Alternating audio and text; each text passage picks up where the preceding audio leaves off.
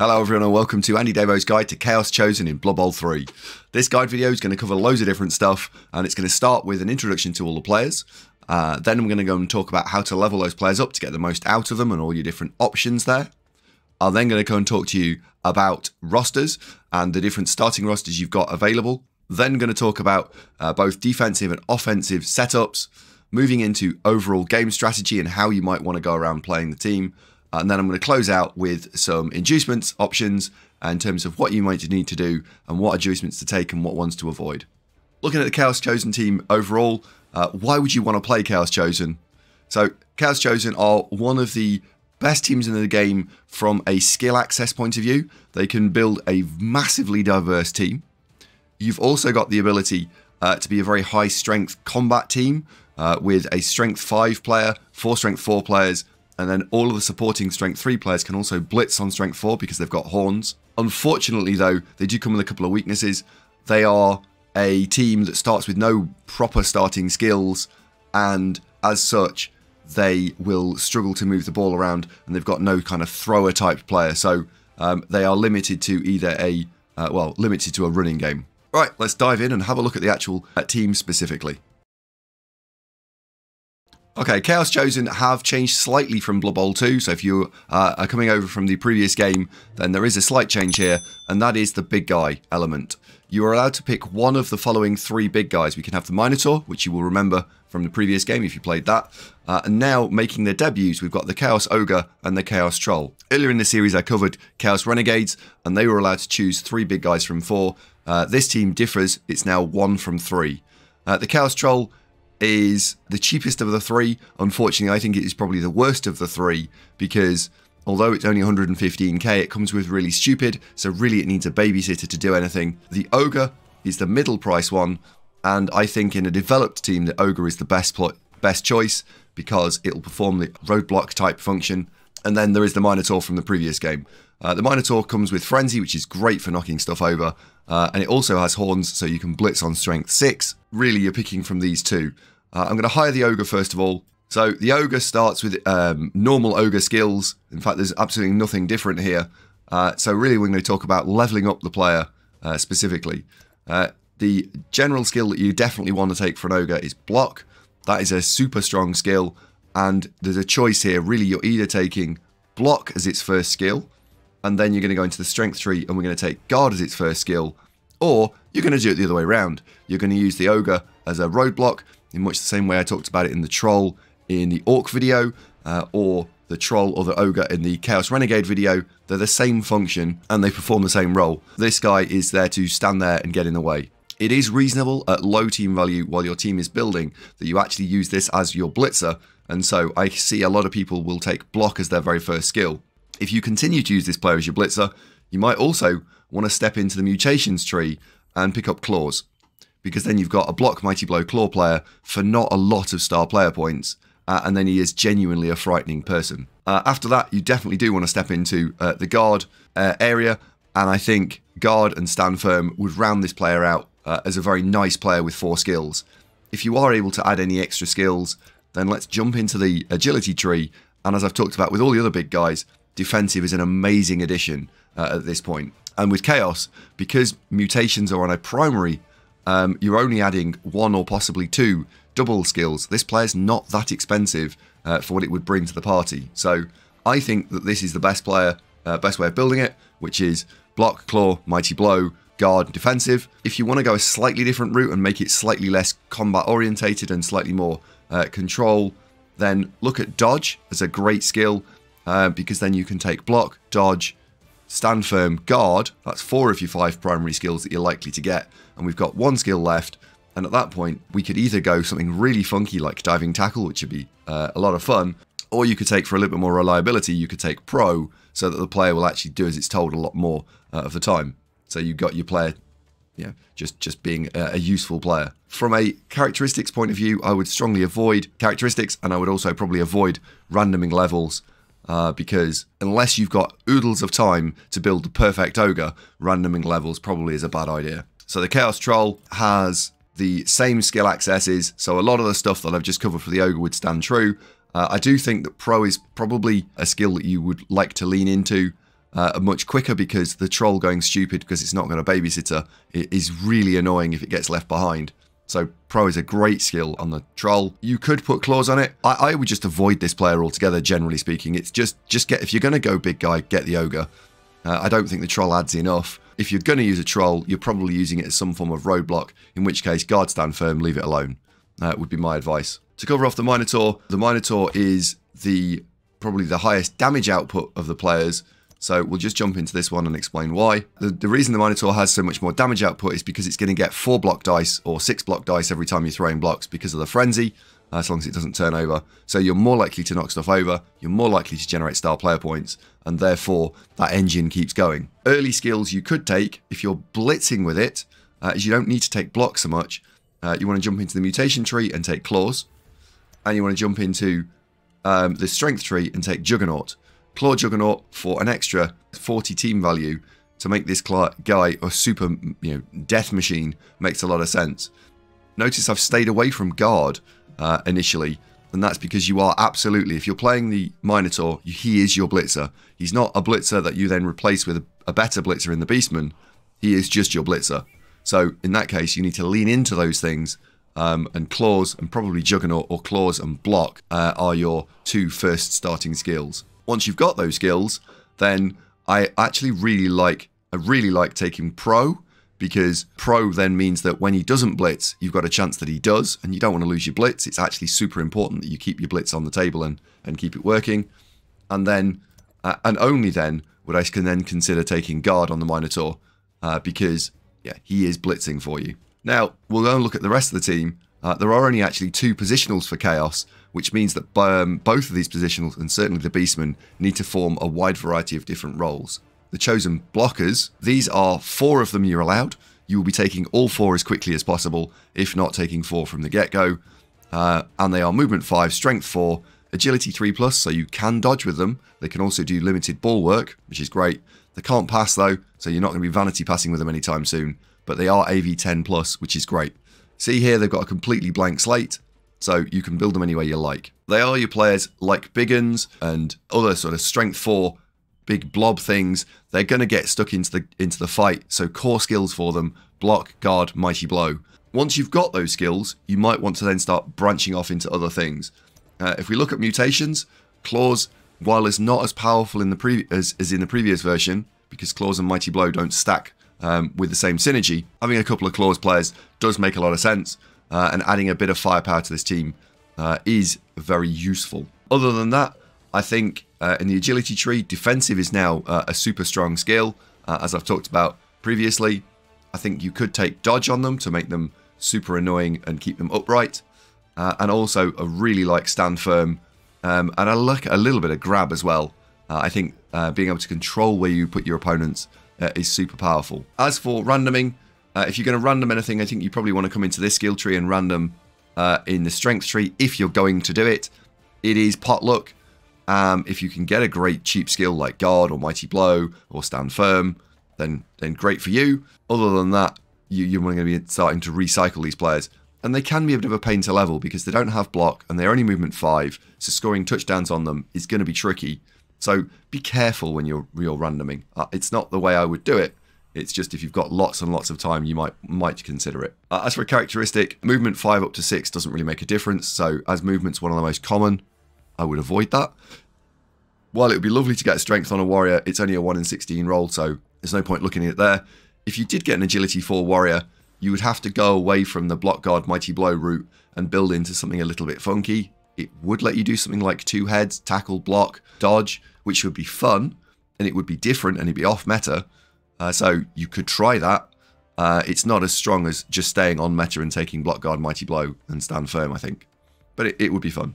Let's look at Beastmen. You're gonna be playing with probably 7, 8, 9 Beastmen in your team once you've got a fully stacked out team. You'll certainly start with 6 or 7 of them, and as such, there are several different types of player that you need to run with. You need a ball carrier. You're going to need 1 or 2 players that can punch things, killers. You're going to need some support players. You're going to need some line of scrimmage players, and you're going to need someone with some sideline control / utility. So there's 5 different roles straight off the bat, and therefore talking about this player is going to take a little while. First of all, the ball carrier. So what do we want on our ball carrier? Well, movement is actually a really strong thing, so oddly enough, you might want to start saving for a characteristic fairly early on in this player's career, because getting up to movement 7 or even potentially movement 8 is amazing. Agility is also absolutely amazing on this, because being able to dodge and move and pick up the ball, super helpful. So if you've got a movement or an agility, that's great. Strength on your ball carrier, while nice, doesn't perform its primary goal, so you might take it, and if you've got a strength really early on, you just need to move it into a different career path rather than keep it on ball carrier. Avoid passing, it's terrible, you shouldn't be passing the ball. And armor value I would also avoid. Let's assume that you didn't pick up you didn't go for a characteristic and you're just taking normal skills. What do you want? Well, ball carriers need to be able to move, they need to be able to dodge, they need to be able to pick the ball up. Therefore, extra arms is one of the 2 skills, and 2 heads is the other one. And 2 heads lets you dodge. It says that on the tooltip, it's +1 to dodging, so you're now effectively dodging on a 2+. And your extra arms mean that you're picking up with a +1, or in fact catching a handoff on a +1, so that gives you a 2+ to catch or pick up the ball. 2 heads, extra arms are skills that you want, and then we need to come into the general tree, and we want block, and then we want sure hands. So that would mean that we've got a player that's less likely to get knocked over, we've got someone who can reroll picking up the ball, and then we can dodge away if we're marked, and we can also pick the ball up off the floor reliably with extra arms. That's probably your first 4 core skills, and yeah, after that, it's adding a flavor skill on top. Some people will come into this agility tree and take dodge for extra defensive ability, and also that dodge synergizes with the 2 heads, so now you can dodge reliably. That's absolutely fine. Some people will want to take that extra level because we have 5 to play with, remember. Then you want to take the extra movement, and some people will want to take something like on the ball, so you can go and fetch the ball more reliably at the start. These are all fine, and it's preference in terms of which one you might want to go with. And just a point, I am aware that there are 6 skills in Blood Bowl. However, you're unlikely to be able to get to that last skill. So I always think of it as 5 level ups realistically. The next type of player you want to build is a killer. So you're going to need at least 2 of, well, you're going to need 2 of these. And what those sort of players are, just enforcers that cause damage. So block, tackle, claws, and then in the primary tree here, Mighty Blow. Once you've got those 4 core skills, that's brilliant. And I think the 5th primary skill should be Frenzy, because then whatever you're punching is more likely to get knocked over. And so you're actually applying that Claw Mighty Blow combo onto your opponent. Because if you don't knock them over, they don't care. Gone are the days of piling on, so that's fine. And therefore Frenzy does fill that, that other void. If you do get to actually get to an extra skill, because you're knocking stuff over and killing it so reliably, then I think Juggernaut is your final skill pick on this player. You want 2 of those, and I would actually build them in the same way, although I'd pick the skills in a slightly different order. I think you go block, tackle, Mighty Blow, claw on one, and then you go block, Mighty Blow, claw, tackle on the other, and then add Frenzy where you see fit, probably though a 5th skill. Next we need to do some support players, so those sort of players are there to allow other people to throw blocks. Block guard extra arms, brilliant combos. Block guard stand firm, also very strong. But the key phrase there is block guard. Add a few block guard goats in. It allows your team to be able to fight more, and it allows your team to be able to do more. It's also worth considering just taking a couple of players to 2 heads, so you can reliably reposition your team, and you're not stuck when you're based on 3+s, causing early turnovers, and your opponent just to walk past you. I think now that the Chaos team overall have moved away from a absolute combat orientated kill things meta to now you need to coach Chaos properly to do well, and that means that you should consider just a few, maybe 3 or 4 2 head players, maybe even only 2 or 3 to get the best out of this team, so that you can constantly be blitzing and blocking where you want, and you're picking your fights. And that spare skill probably sits really nicely on a utility player. Next skill types are the line of scrimmage goats. Well, for me, wrestle is a great line of scrimmage skill, as I've covered in previous guide videos, because it drags your opponent to the floor. It also makes quite nice as a safety later in the drive. So I would actually take 2 wrestle goats straight away. I think they're great. If they do got second skills, wrestle and guard, although the synergies sounds a bit weird. Guard is just great later in the drive. Wrestle is also really strong. And a 3rd skill, probably tackle, so that if you do need to knock something over, you've got some spare wrestle tackle players. And then we need to think about players that can also cause damage in here, although annoyingly in the agility tree it's a secondary skill, a sneaky get dirty player. You need to be rostering a minimum of a dirty player on this team, and ideally it's a sneaky get dirty player so that you can start fouling the big dirty targets on your opponent's team as quickly as possible.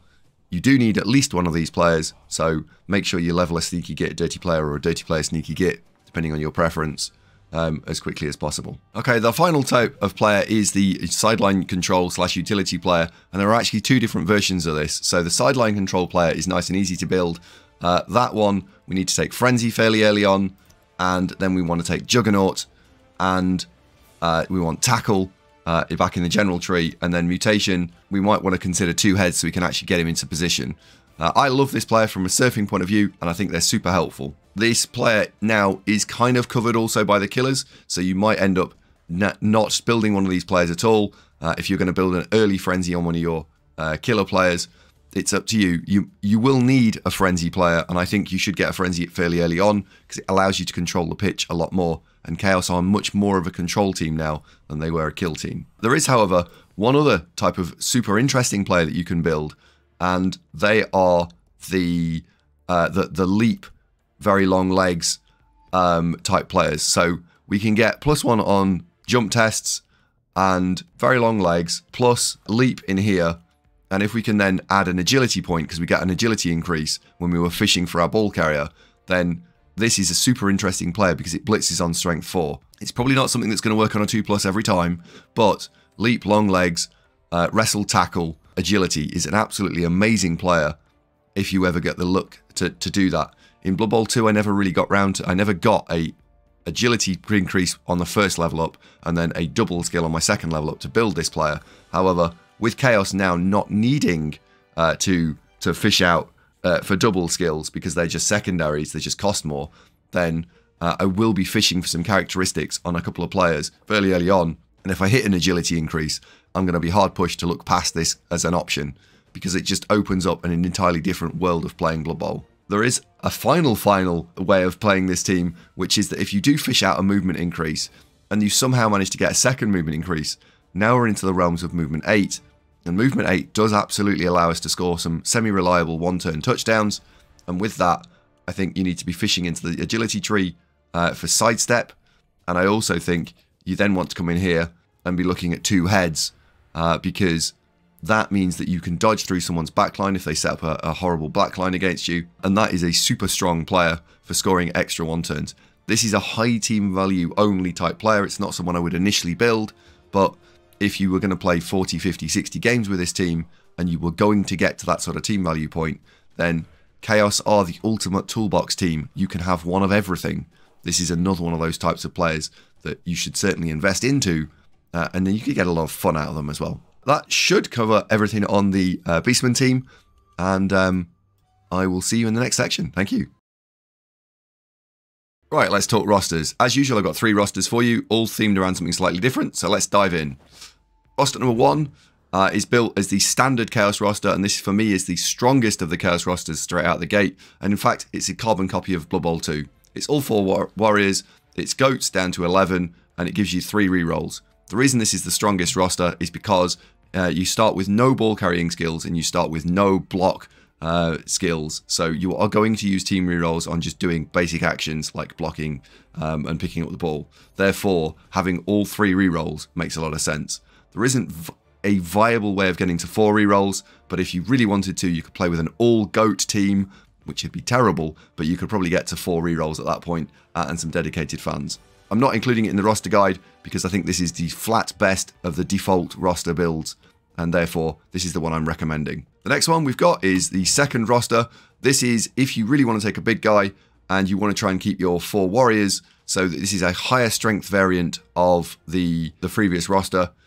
Notice to get that in, we've had to sacrifice a reroll. This, I think, if you could reliably get a concession win at the beginning for some reason, or you thought there was a much bigger skill differential between you and your opponent, you could maybe get away with this roster because it's so much stronger than almost all the other rosters that are out there. The downsides, of which there are 2. Number 1, it's only running 2 rerolls. That is a considerable problem. 3 rerolls on a rookie Chaos team I think is considerably too light, and 2 rerolls is just downright asking for trouble.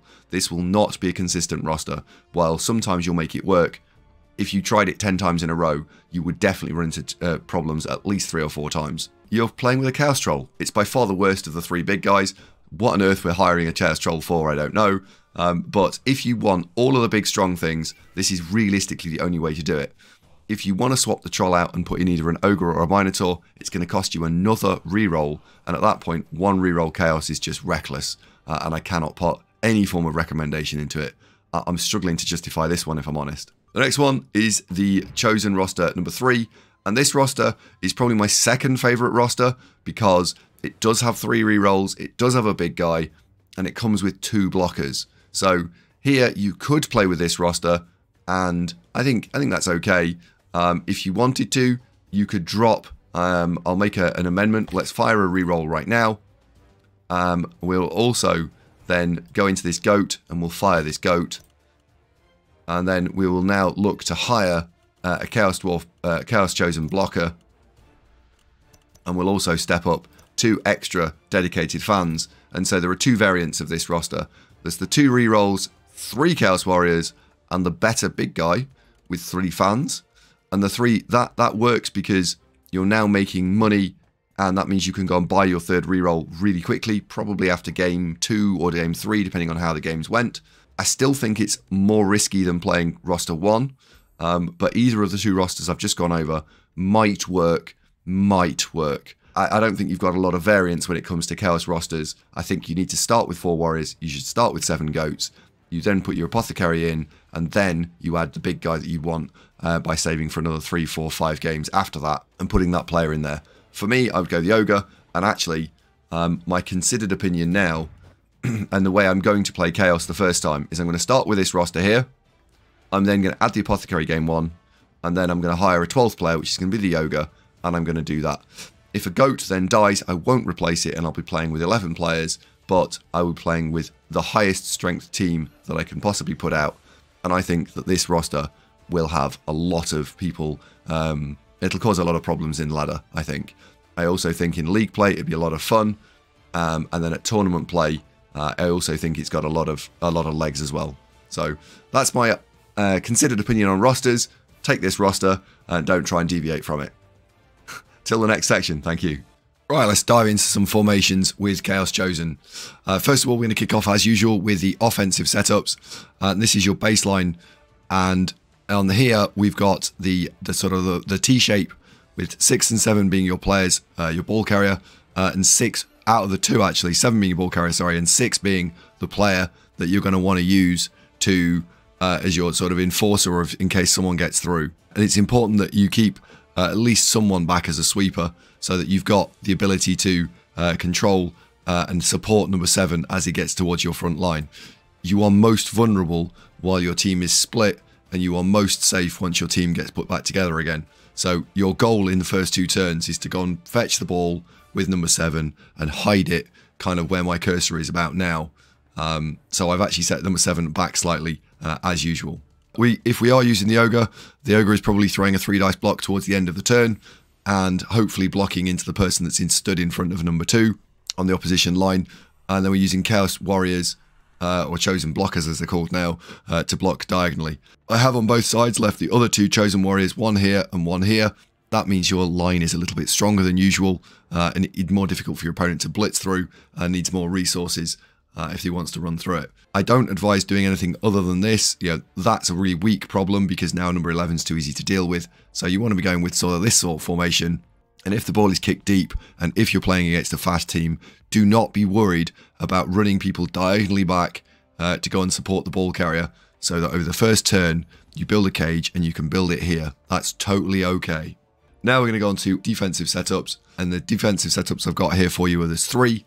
The first is the crab, and the crab is the idea is that you're just trying to kind of make sure your team is safe, and you're not really giving away anything in the center. Your opponent cannot kick you out of the center because all 11 of your players are in the middle out of here. It is slightly vulnerable to a quick snap. However, if we look at the flanks as they are, blitzing any of these 4 players probably comes at a cost for your opponent, and it's the same on this side. There's no easy pickings on your team. A bit like on a crab, there's no easy pickings, except for the line of scrimmage, and we're actually defending the line of scrimmage here. This is also very good for anti-fouling. They don't give away a particularly easy foul on the first turn. Against high strength or anti-foul, I think this is a really good setup. Next, we can go low team value specifically, and this is a wide setup. And the idea here is that you've blocked your group players into groups of 2, and that you are threatening to attack down, as we look at it here, the right-hand side. This right-hand side means that you're thinking about potentially going and pressing your opponent. Even with Chaos, sometimes you can do that. And you're giving up the line of scrimmage so that you can go and press and attack. I've put a Chaos Warrior and a Beastman in most of the little combos, apart from in here, where I've put 2 Chaos Warriors. And the Chaos Warriors are there because they're only movement 5. And if you put them out too far out on the flanks, then you're going to struggle to be able to put a lot of pressure in. So I needed to keep 2 in here, and I've kept 1 here. So there's only, well, there's none on this far right-hand flank, and there's only 1 here. But they are broadly in the centre squares, so they can go and press wherever you need them to be in the first turn. This is not great for stopping a quick score, so this is a turn 1 type setup. So yeah, be aware of that. And then the final setup I've got for you here, this is a sort of a lowish team value, or a anti 2 or 3 turn setup. And the idea is here is that you put your strength 4 players, 1 there and 1 there, and then we have a mirror image on the other side. The idea of this is that if your opponent wants to blitz through you and come and cause pressure, they've got to take through a strength 4 player, which of course is a lot harder to go through than a strength 3 player. If we imagine that we've managed to knock over number 6 and we just lift it out the way for a second, look, there's no easy route through here. At least they've got to do it dodge on a 3+. And if we take out number 10, it's the same. In fact, it's actually worse. So the players they're going to blitz, if they're going to choose to go through the dodging route, is going to be number 6 and number 7, and they therefore should be your 2 weakest players. If you want to try and stop a 2-turn in its tracks, one of the best things you can possibly do is this setup, where we just take the whole thing back about 3 squares, and the idea is that they're going to want to actually cage here. Well, they can't cage if your players are absolutely in the way, so have them stood about halfway inside your half. You've gone too far back if they're happy to cage directly in front of you, and you've gone too far forwards if they try and cage behind you.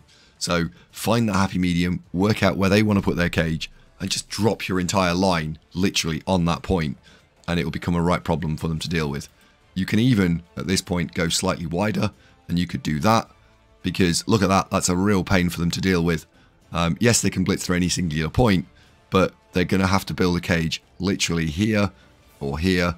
Yeah, and as Dark Elves, that's just too far forward. You cannot get people down to these squares. So it's a really nice screen, and I've just given you some variants there. So I hope the setups help. If you've got any comments, please let me know in the section below. And finally, I'm normally putting this at the end of the video, but if you would like to come and join me on Twitch, I do stream every Tuesday, Wednesday, Thursday from 7 PM UK time, and I also stream on Saturday and Sunday evenings in addition. It'd be awesome if you want to come and say hello, and you can ask questions in real time. Thank you very much. See you in the next section.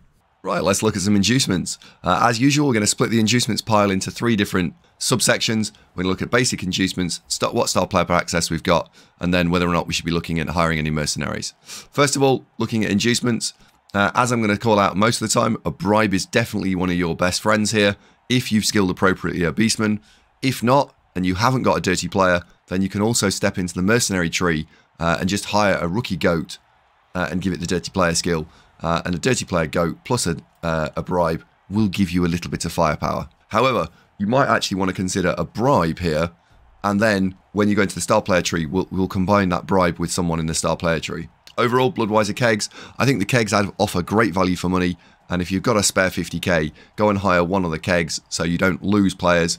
Bearing in mind you're armor 8 on a lot of your players, sorry, armor 9+, then you will potentially lose people, some of which will be really good, and you will want to get them back for the second half or the second drive. So do consider a Bloodwiser keg as a medium or medium upper tier inducement. Extra team retraining, no, you should be rostering 3 rerolls anyway, so you don't need to add a 4th.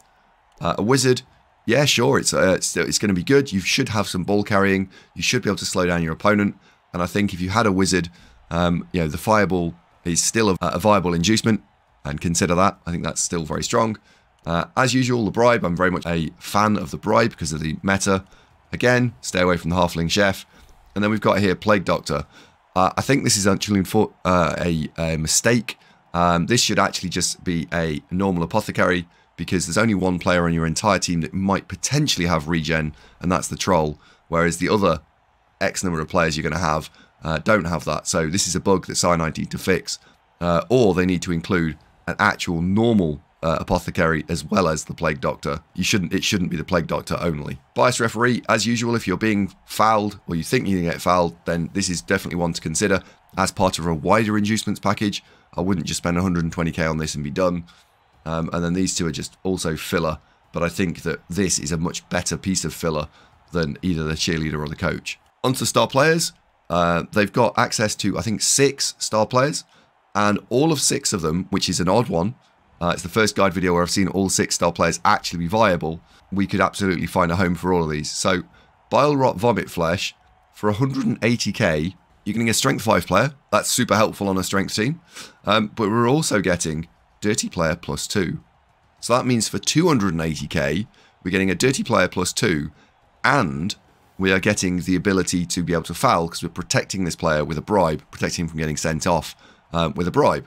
So, as a low budget option for a lot of damage, that combination is super strong. If you get a bit more money, however, you can step into the proper version, which is the same concept, which is Dirty Player +2, but now Borak will only get sent off half of the time versus Bile Rot. So this is a better combination. If you've got 360k to spend, then you should go for Borak and Dirty Player +2, because that's just an awesome combination. If we're moving into a game, it's a single game that you just must win, then look no further than Hackflem Scuttlespike. Hackflem is a gutter runner on a Chaos team who is just bonkers. He's got Agility 2+, but he's also got 2 heads, which means that he's effectively Ag 5, and he's also got extra arms. So again, if he's in a tackle zone, you can just give him the ball anyway, and he's still catching it on a 2+. Sadly, he doesn't have catch, so it's a little bit of an adventure trying to make that work, but once it does work, it's brilliant. And once the team's star players get their once per game skill, then Hackflem will become absolutely outrageous, because his once per game on the tabletop is that he just walks up to someone and takes the ball off them for free, no dice rolls, and then he can walk off. So he's super duper strong, and in a sort of a knockout format, Hackflem will win you the game. Moving on to Helmut Wolf. He's okay in the Chaos team. He fills the role of a sort of a wizard, and since your primary win condition is probably damage output, Helmut Wolf and a wizard are a lot closer together in terms of value, whereas on an elf team, for example, it's the wizard all day long. Helmut's okay. He's not top tier, and he's probably a niche case. He's the weakest of the 6-star players you've got offered, but he's okay. And then we move on to someone that if you've read any or watched any of the other guide videos, you'll know. I don't like Morgan Thorpe. I think he's broken. We've got to get rid of him in his current form, and that includes on the tabletop. He's broken there as well. Luckily at tabletop, he's normally house ruled out of the game, so that he can't cause so much problems, and he's broken because he's Mighty Blow +2 skill. If you're playing against an Armor 7 team and you had one inducement to pick, it would be him, because now you're breaking armor on a 6+, which is absolutely bonkers. Absolutely bonkers. And the Armor 7 team probably can't deal with him either. So he is outrageous. If you've watched the other videos, you already know why. So we'll move on. This play's a cool idea, but at 170k, what have we been given? We've been given a Wrestle, 2 heads, Tackle player. So Wrestle, Tackle, 2 heads. Brilliant. Doesn't have Dodge though. Doesn't have Strip Ball. And yeah, he's okay. But he also doesn't have Horns. So you've got to go and put an assist in there. And realistically, for 170k, I'd actually rather have this guy at 180k and lean into the killing things meta rather than the trying to play Blood Bowl meta, which is what this guy is. So he's a cool idea. He's just costed wrong versus some of the other players. So I don't think you're going to see him get played much, sadly. Maybe against some elves where you've got no tackle yourself, you might see some limited choices, but broadly, he's not going to get a lot of play. Overall, I hope that you found the whole guide video useful. If you have, please could you leave a like, subscribe. That doesn't cost you anything. And also, I'd be super interested to know what your thoughts are. What was the best bit of the video? What was the worst bit of the video? Leave a comment in the section below. If you'd like to see me play Chaos, then they will get uploaded to YouTube probably over the next couple of months.